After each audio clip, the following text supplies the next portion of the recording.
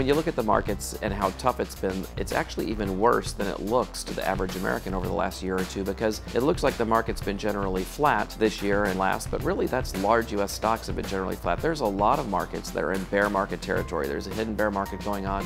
Whether you look at emerging markets, you look at small cap stocks from bear market territory, international, energy. And so the average person that owns a lot of asset classes, which is affluent and more the everyday people, they're not really having a great experience because of all of these extremely negative things that are happening.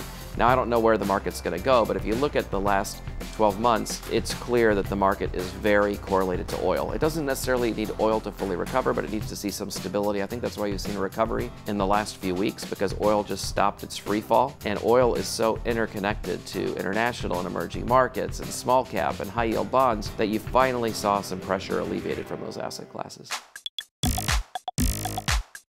What worries me most about the economy is the expanding annual deficit that we have.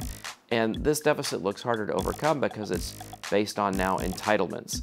So you have entitlements under Democratic administrations like the healthcare plan, and you have them under Republican administrations like the prescription drug plan, which was the largest entitlement program since FDR. These programs are not sustainable the way they are. The revenues just don't match up. So eventually we're going to have to address that, because it's one thing to have a big national debt, it's another thing when so much of it is recurring and expanding.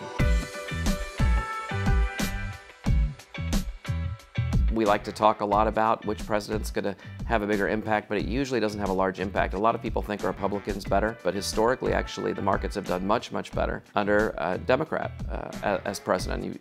We can look at recent history, or you go all the way back to the modern markets. The market will shrug no matter who wins, with the exception of Bernie Sanders, who mathematically can't win. He would be something that the markets would have a very adverse reaction to, and I think the reason you're not seeing the market take that into account at all is because it's not mathematically possible the way things look today.